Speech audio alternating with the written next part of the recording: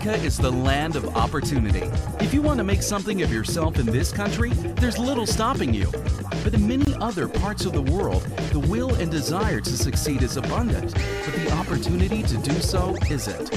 In some of the poorest nations, a mere $50 is enough for an individual to start a business and become successful enough to pull themselves out of poverty. For over 25 years, Opportunity International has provided impoverished people with microloans to start small businesses. Today, the organization helps more than 1 million people in over 28 countries by giving them what we take for granted every day: the opportunity to change their lives.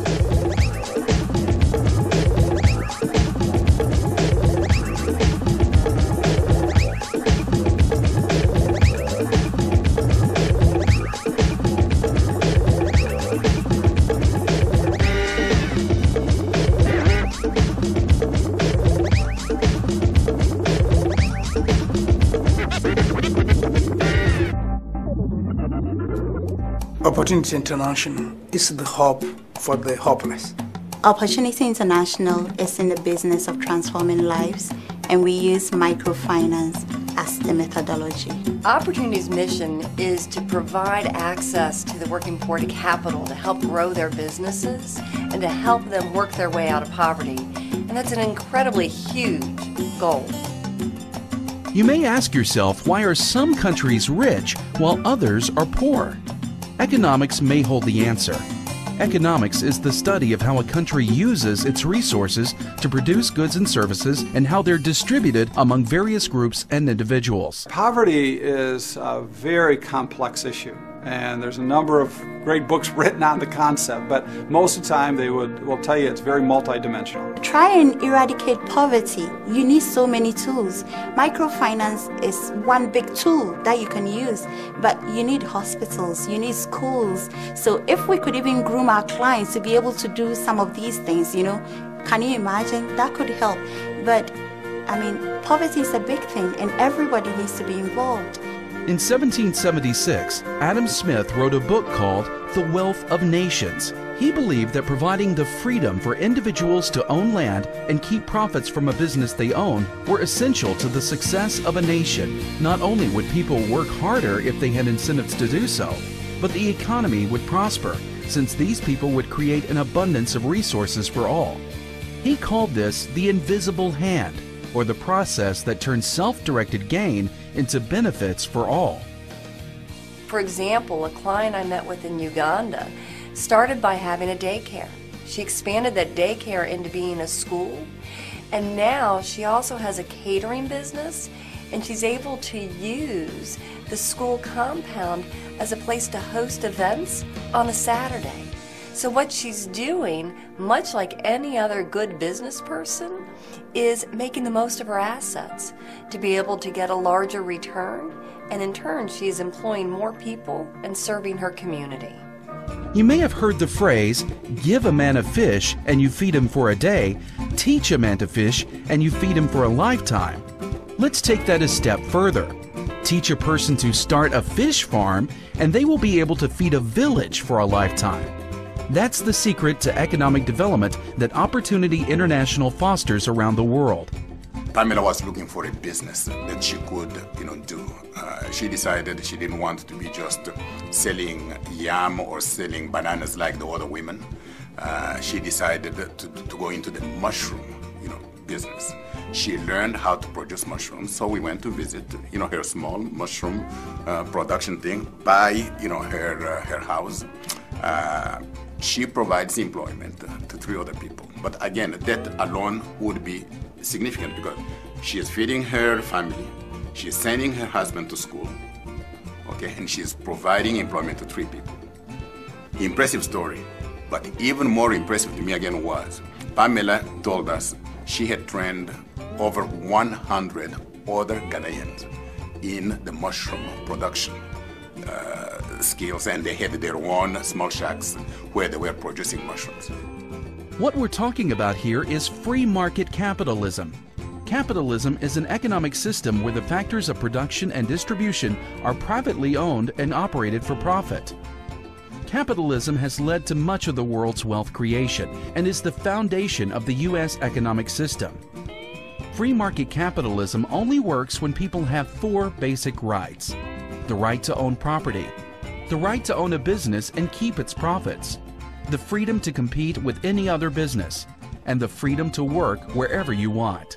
Now, obviously, having all of such rights would be very, very helpful, for the people that we are trying to serve, to the extent that you don't have a government coming to interfere or to prevent, an individual from achieving the maximum of his or her God-given potential. That obviously is great. Unfortunately, not all of the countries will allow people to enjoy all of those rights. We have recently started working with some folks and the government to work on some land title issues to help accelerate that.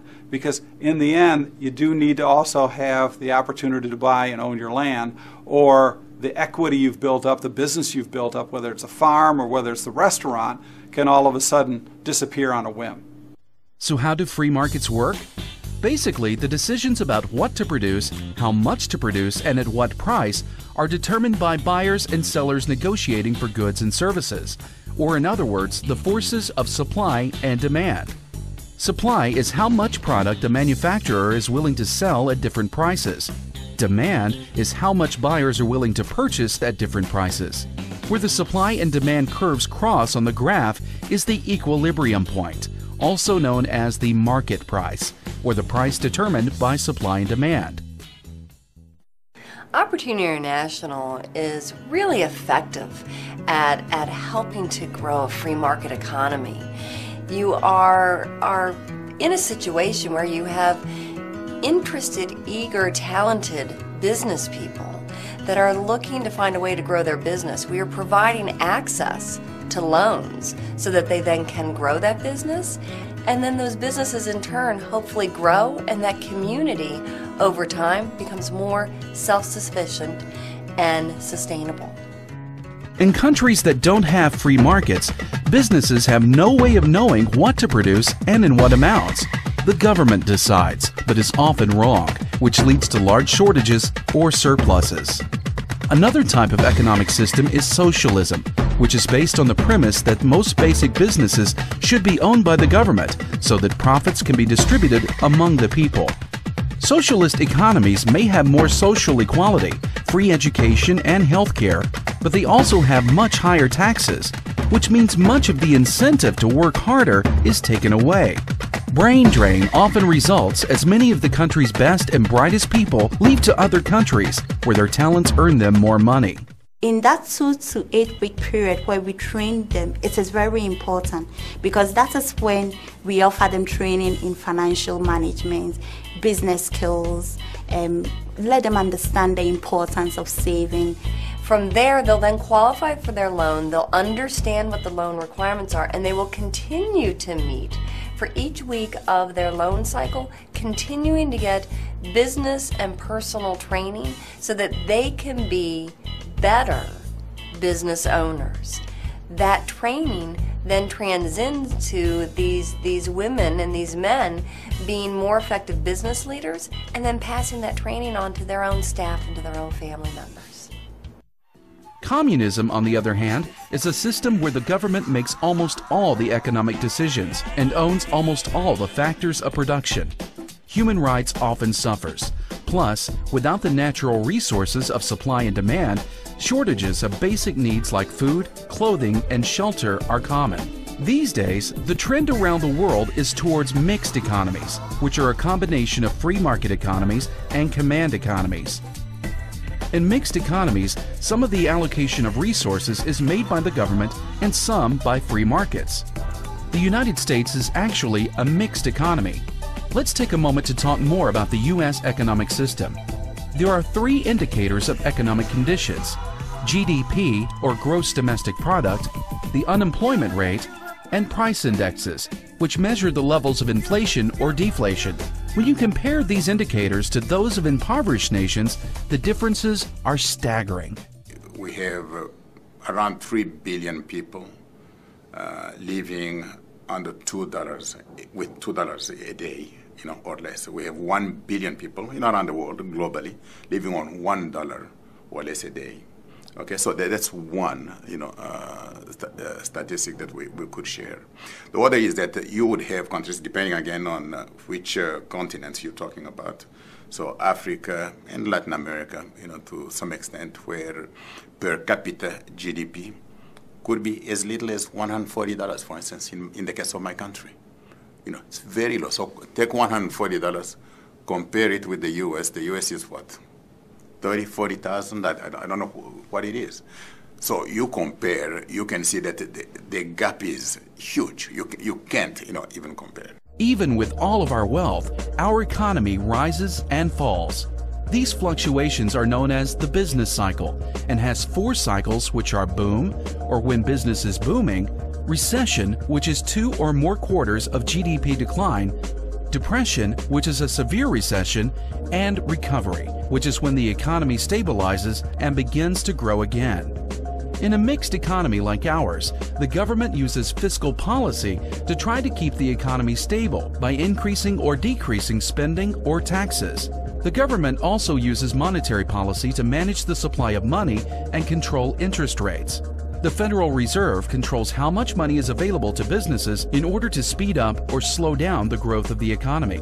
So it's easy to understand how our economy has flourished in good economic times and bad. It's also easy to understand how important Opportunity International's mission is to create the same type of economic development in countries where it currently doesn't exist. The key to successful economies is freedom, and the result of freedom is the opportunity for all to have a better life. All you need is people with a mindset to be able to do it, people willing to try at least, because my experience with the poor is that when you give them money, they want to pay back. They just want the opportunity for somebody to trust them. We are in the midst of a major campaign to expand our efforts in Africa with a goal of by 2015 to mobilize $1 billion to benefit 100 million working poor individuals and families in that continent. If we can start thinking already about not just ourselves and our future and our careers, what can we do for this person, next to me or in some other country who really has nowhere to turn, who is really suffering. And here I am equipped with all kinds of maybe skills that could benefit. What can I do to make a difference?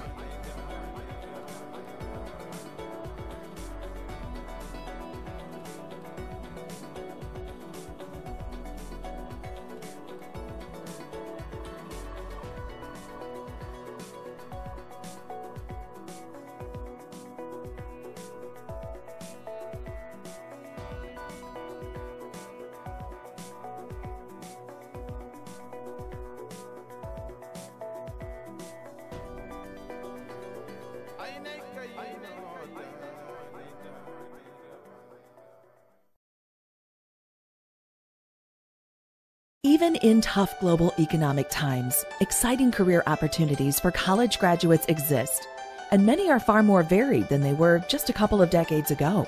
Why?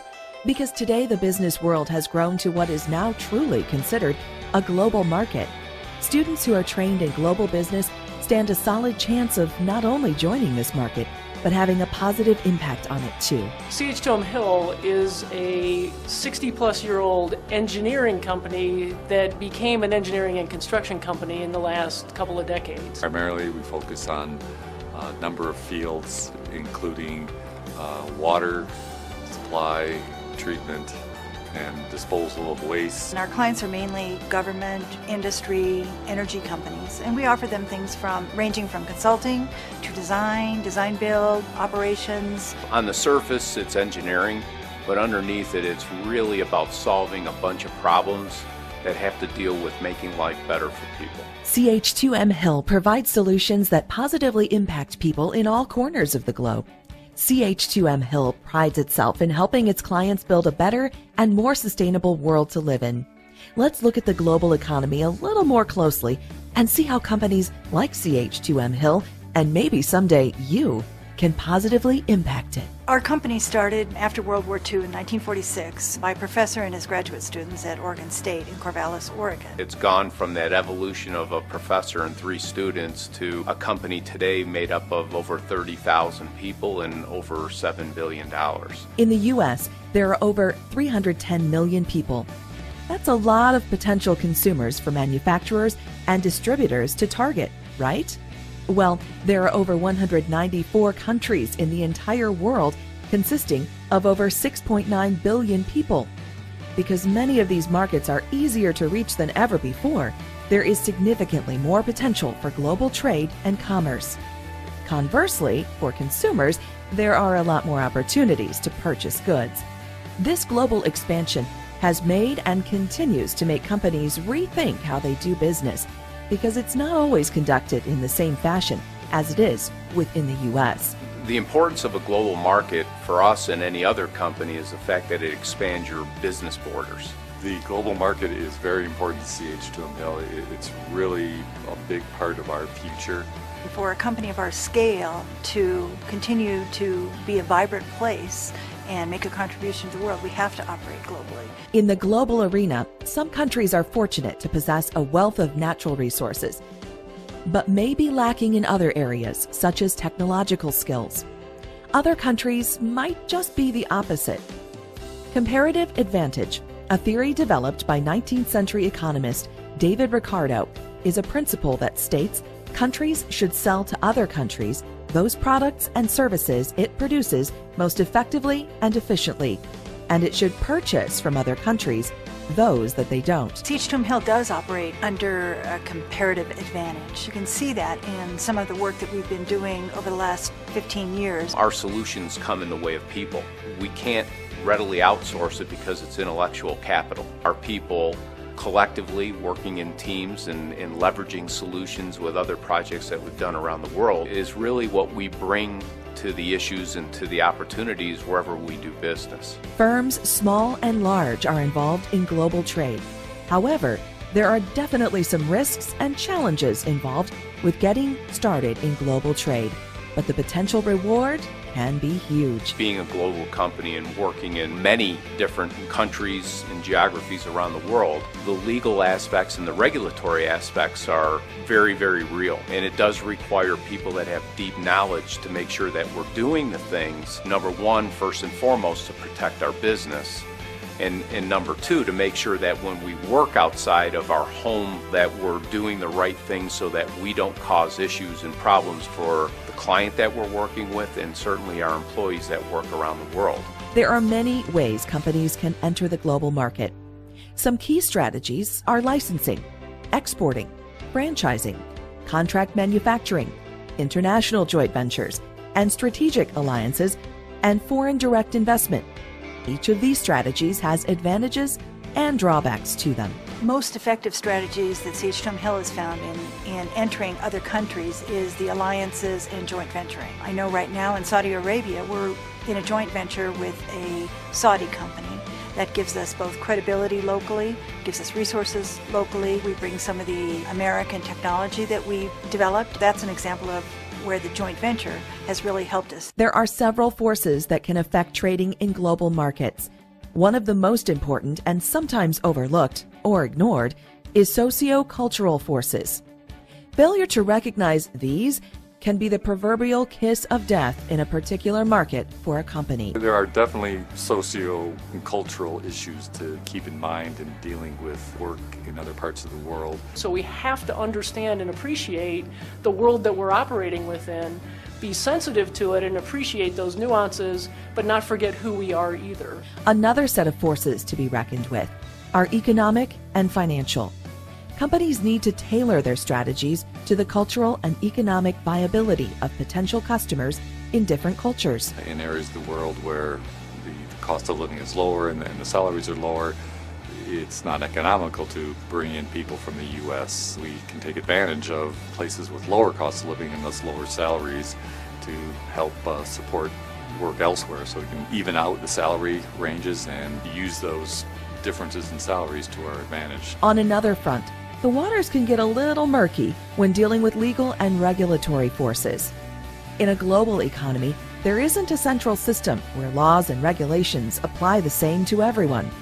Firms need to know about and keep up with laws and regulations throughout the world in order to effectively conduct global commerce. As we expand our business outside of the United States, we are faced not only with regulatory challenges in the United States, but also all over the world. And we need to adjust, we need to understand the market where we play. We rely on advisors, people who know things well in the specific markets. We also have members of our own legal team who are not just based in the United States, they're based throughout the world. The emphasis is always to be closer to the game, understand the local requirements, and making sure that you know how things change. Physical and environmental forces play a role in foreign trade too. Some countries' infrastructure is so primitive that transportation and storage of goods can be extremely challenging. Even lack of things we take for granted, such as cell phone and internet service, makes doing business very difficult. Dealing outside of your familiar borders is always interesting in that it poses a lot of issues, and certainly it's not always easy. For instance, in the UK, we're doing a lot of work for Thames Water, which is the water utility for the City of London. Their subsurface infrastructure that's 150 years old. How do we disrupt the fewest number of people by taking water mains out? Or how do we make sure that we don't disrupt the tube operation by when we take some of our electrical work out? Possibly the biggest hurdle for global trade is trade protectionism. This occurs when countries limit the amount of importing into their country. Protective tariffs and import quota limits are forms of trade protectionism used to protect domestic products. While we're a U.S. company, much of our services originates elsewhere, and we need to be aware of U.S. sanctions, export control and trade controls, but we need to be equally aware of similar sanctions in the European community or in the countries of the Asian continent. So again, staying on top of things and understanding the local rules where we do business is very important. The World Trade Organization, WTO, is the body that hears disputes amongst its member countries. Although it works to mediate and is an independent organization, it still has not solved every problem and issue that has been presented to it. CH2M Hill is a publicly reporting company. We have 18,000 shareholders, so the rules of the Securities and Exchange Commission apply to us. As a U.S. headquartered company, of course, the U.S. laws apply to us no matter where we work. So most people know how that works and what they need to do. What they know less about is that the U.S. is not the only country with those regulations. So how do we support U.S. requirements while at the same time respect requirements of those other countries? Those are the kind of challenges we deal with every day. So what does the future of global trade look like? It's hard to deny the fact that 6.9 billion people make for quite an attractive market opportunity. One country that has taken advantage of this is China, now the largest exporter in the world. Other countries in Asia, India, and Russia, with their large population bases, also present opportunities for business trade. Dealing with a global economy, just the economic turmoil that sometimes can hit us. It's business sophistication, it's your ability to really lure and attract the best talent in the world to help you deal with these things. The companies that can do this well have a competitive advantage. In recent years, many large companies have been outsourcing some of their functions, such as accounting, payroll, and even call centers. The shift to this trend has helped reduce costs for U.S. companies due to the lower wage global markets. And as the technical capabilities of people around the world continue to get better, outsourcing will increase. It is important then for U.S. workers to continue to hone their skills through training in order to continue to be marketable in the future. Countries around the world do bring us in because they don't readily have that expertise. Maybe they're an emerging geography, maybe it's just an expansion of their population, and the needs are such that they have to bring in the expertise to help give them solutions to move forward. So in essence, other countries are outsourcing by hiring us. As you begin thinking about types of careers you might desire to be a part of, consider broadening your thought process by thinking globally. Learn about foreign cultures, study foreign languages, and take business classes. The global economy is not going away. The more you understand it and the cultures that are part of it, the better chance you have to succeed within it. Are you prepared to be part of this type of success? We look at our future, and our future is bright because we work on things that people need, and we deliver those services in the ways that people like to have them delivered. As the global marketplace expands, we're going to be there. We are a global player, and we want to remain a global player. We're all the sum total of our knowledge and experience, but we're really the sum total of our willingness and ability to learn and our curiosity and passion for what it is we do every day. Being an educated member of the workforce is very important, but focus your education globally, not just in your own backyard.